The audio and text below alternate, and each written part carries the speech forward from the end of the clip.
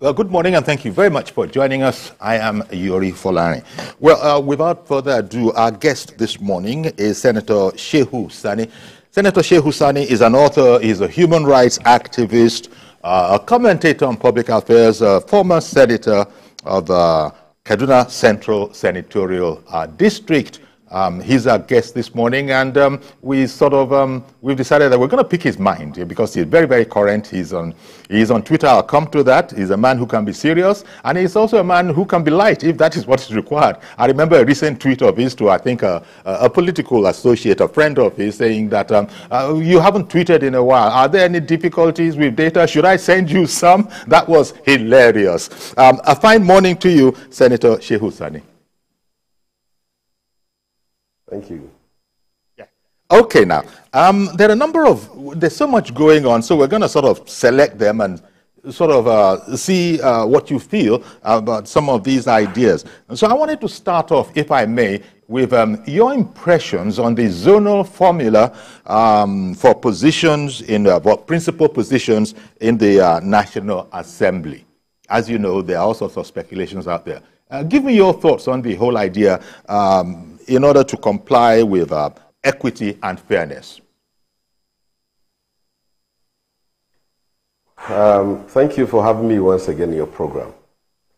Well, from my own experience in the National Assembly and also in the political scene in the country, each time you have a new government, there will always be a restructuring of political offices that will ensure full representation and participation of all the geopolitical zones in the country. As we have it now in the country, from May 29th, 2023, we are going to have a president from the southwestern part of Nigeria and a vice president from the northeastern part of Nigeria. So it is logical and rational that the positions in the National Assembly should be used to balance the deficit or the inadequacy or the issues that have arisen during the elections. And that is the position of the Senate President should ideally go to either the southeastern part of Nigeria or the south-south. And then the speakership can go perhaps to North Central or other parts of the country. There is no doubt about it, the hierarchy and organogram of government is very clear. If you are going to have the full participation of all the geopolitical zone as structured in the Nigerian state, there is no doubt about it, we must use the issue of the zones and also take cognizance of other arisen religious or ethnic issues that may arise.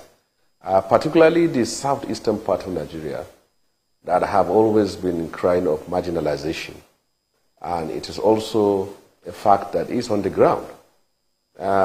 We can't come out with a governmental structure with that part of the country being excluded. So I believe that National Assembly will first of all take cognizance of that and have the speakership and the Senate presidency zone and all other positions like the Deputy Senate President, Majority Leader, Minority Leader of the House and the Senate will all be spread to ensure full representation of all other zones. But most importantly, the President or the executive usually take interest in what happens at the National Assembly.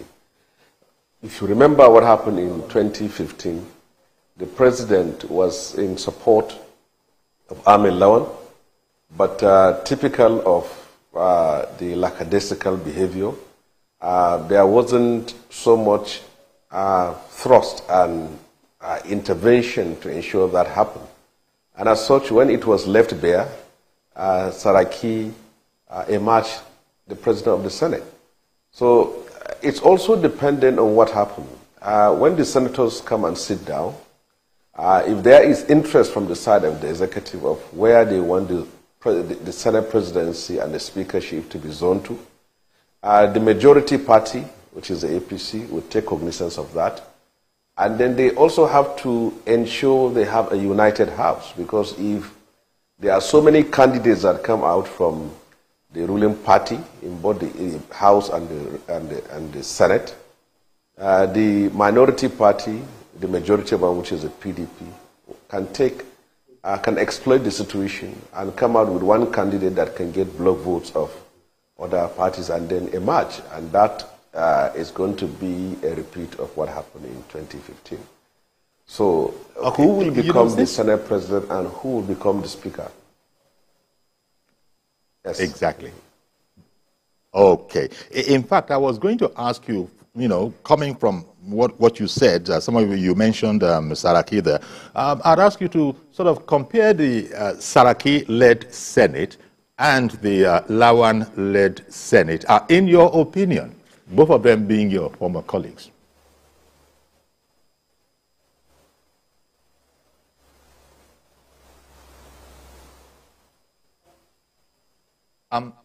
It looks like it didn't get across. My question didn't get across. I was asking if you would compare, for example, from your point of view, the Saraki-led Senate and the Lawan-led Senate. Okay. Can you hear me now? Yes, we can. Okay. Well, the character, the behavior and the pattern of every National Assembly is dependent on the leadership of that National Assembly, and that leadership is dependent on how they emerged. Saraki emerged a president of the Senate as a rebel, one that was not in the good books of the president. As such, because of that, the whole 4 years was one of holding the government account, and also we had for ourselves an image of being belligerent or combative. And the Senate, the Lawan Senate, also has its root in the fact that he was a favorite of Mr. President, and that they never hide their character of ones that are ready to do all the biddings of the president, and as such, they earn for themselves the label of being a rubber stamp. So the Saraki Senate and the Lawan Senate are opposite of each other. In our own case, when we were there, despite us coming from the ruling party, but the way Saraki emerged is in such a way that it's like a hostile takeover. And throughout the 4 years, there wasn't love lost between the government and the parliament. But in the case of Lawan, Lawan became the Senate president with the blessing of the president, and he cannot afford to do anything contrary, for the fact that that became the reason why almost the federal government, the executive arm, almost gets everything passed. Whatever they take, it has been passed. Whoever is nominated, he is being passed, except a very few cases. So this is the difference. When you have a Senate of our own, the positive side of it is that we will hold government to account, we will perform our oversight function, and we will defend the sanctity, we defended the sanctity and independence of the National Assembly. But the negative side of it is that many of our bills end up not being passed, and many things were stopped because of the frosty relationship that existed between us and the executive.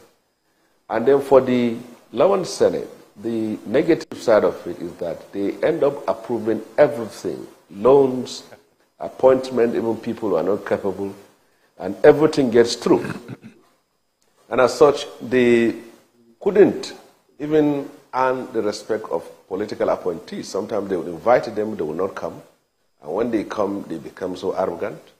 And as such, that independence, that sanctity of the National Assemblies as an independent arm of government was compromised.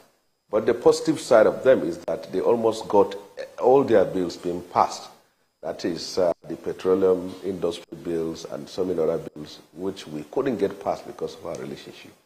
So these are the positives and negative sides of the two National Assembly, if at least I'm able to okay, so following from that, Senator, what kind of National Assembly, especially Senate, but really National Assembly, do we then require? The executive branch is one thing, the legislative branch is another.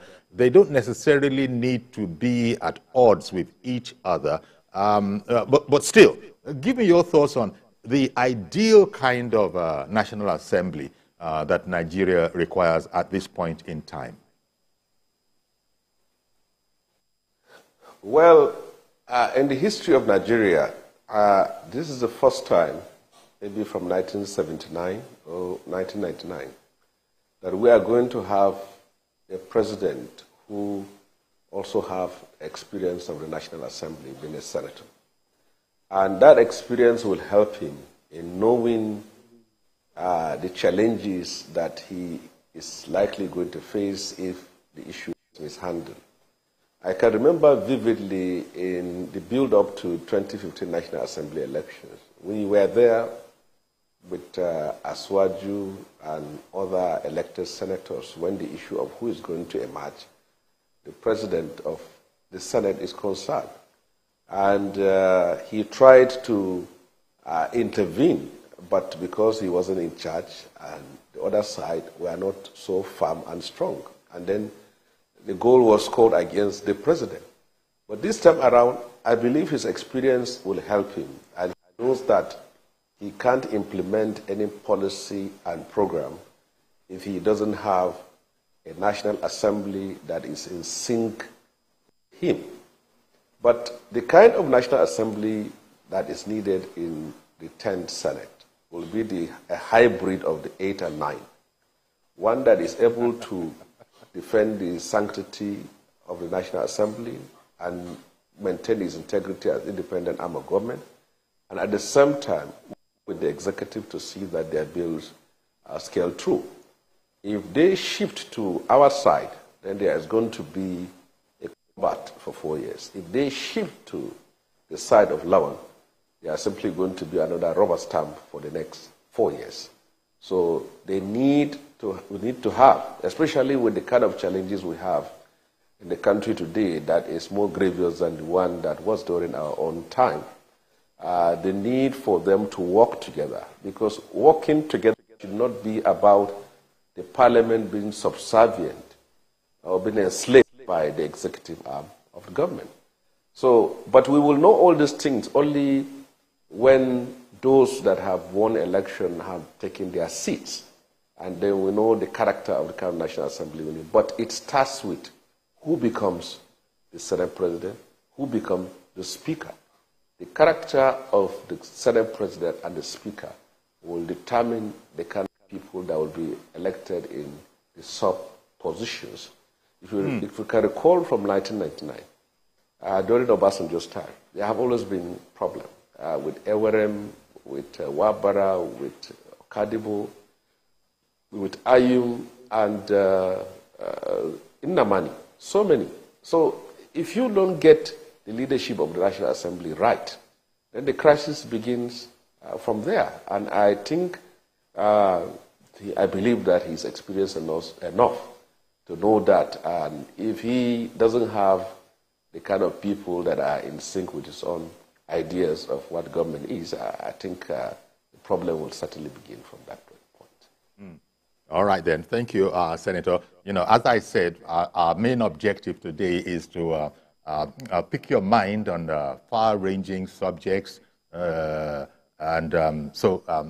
let me ask you, of recent, the former Emir of Kano, Sanusi Lamido Sanusi, now known as, now addressed as Khalifa Sanusi II, he had said that he pities the incoming president, you know, and I wondered, this was a question I could ask you. When he says he pities the next president, and I don't think the president-elect had emerged then.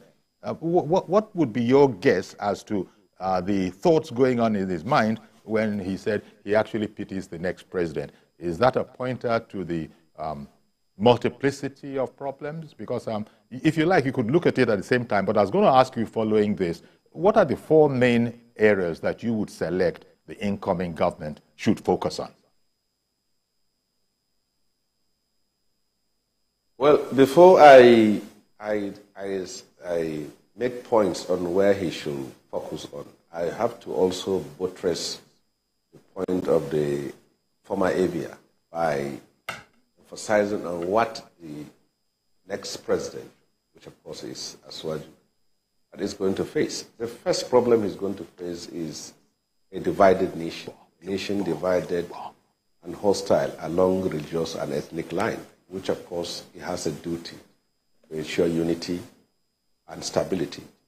The second is going to inherit a serious, badly managed economy with high debt and other issues that are associated with it. And then he is going to inherit about 133 million people that have been officially declared as living below the poverty line. And he's going to inherit the problem of insecurity, which has not been solved in the last 8 years. And he is going to inherit the need to continue to reform our electoral system, the point that the problems that we face today they address. Now, having said that, what should be his focus as a president? I think the first should be security. Terrorist attack in the northwest and northeastern part of Nigeria is continuing. They keep on slaughtering people, taking hostages, and that has become the identity of our country today. The next he is going to address is the economy of the country. What should he do about oil subsidy? For now, the federal government is finding it even difficult to pay salary. Will he be able to maintain the staff strength of the federal government and other issues? Will he cut the cost of governance? Yes, he has to. And then a mounting debt. Our debt, both foreign and local now, is over $100 billion. So what will he do to address it? And the fact that statistically we have what will remain out of it. He is going to inherit a burden of oil subsidy for over 30 years. Government after government have tried to remove oil subsidy, but the consequences of protest and the social uprising that was being feared became the reason why government after government that became impossible to achieve. But I have heard it. He was being very blunt during his campaign that he is ready to dare the lion. Well, we will live to see that, but I believe that he has to implement, pushing in programs and policies that will ensure that takes place. Another thing which the Senate President should focus on is agriculture. We have seen all these interventions by MFLA has not produced anything. Closing the borders, the Anchor Borrowers Program, the so-called right pyramid which we have seen have not stopped people from importing food and has not bring down the price of food. So that is a very wrong agricultural policy. We need to have a Minister of Agriculture who knows things about agriculture and not have a central bank that is almost involved in everything from bridge construction to health to energy. They have to be limited to what they should do on monetary policy. And I think the last thing you should focus on, or one of the most important things, is education. Okay. ASU has been on strike for so many years. Our education system is bad, and it has been neglected over the years. So the next president should make that a priority. And I think the danger of it is if you make so many things your priority, you will not be able to achieve them. So at least there should be targets of what you want to achieve in 4 years, and they work hard to achieve. Okay. And I suppose all of this, what Khalifa Sanusi II, saying that he actually pitied whoever was coming along to confront all of these issues.